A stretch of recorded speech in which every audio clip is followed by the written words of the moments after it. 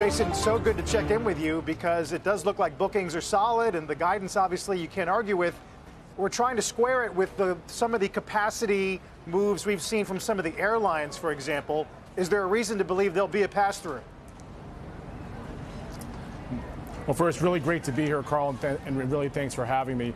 I think there are much different dynamics than what we're seeing in hotel and airline as we don't really have the business consumer. So ours is really kind of pure leisure. And I think when you kind of consider what we're seeing in terms of this acceleration, a lot of it's driven by the value gap between land-based vacation, which is resulting in accelerated demand for both on the ticket side as well as on the onboard side.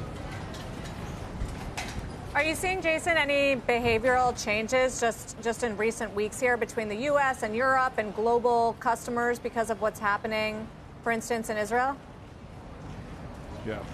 Well, fortunately, we have really great visibility into our customer. We have about 130,000 people sailing with us right now, and we take 30, 40, 50,000 bookings a day. So we have great visibility in terms of what we're seeing, and so far we're not really seeing any change in behavior as relates to the horrific situation that's happening in Israel. What we actually see is just continued strength in demand and very similar trends to what we were seeing pre this war that's happening in Israel. I was asking because I was talking to Stephen Scher this morning of Hertz, and he was saying that he thinks that the holiday season is going to be strong domestically in the U.S., that just when stuff happens around the world that's scary, then people do stay closer to home. You're not saying that? At this point, we're not. Now, we're at the end of our European season, so our Europe season really picks up in May of next year in terms of our deployment.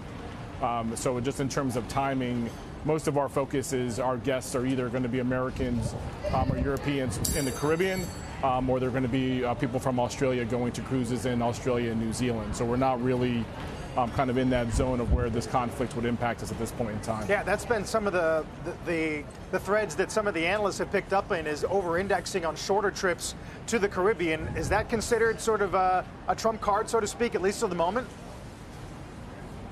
Yeah, well, we certainly have benefited by having more of our product in the Caribbean and having more of our product in the short product. Some of that is because of the drivable market, our guests being able to drive closer. But we also have a unique set of assets. Besides that, our ships are extremely differentiated versus our competitors. But we also have a lot of private destinations, one of which is Perfect Day at Coco Cay, which has the tallest water slide in North America and has an incredible thrill side and chill side that is drawing a lot of first to cruise as well as first to brand.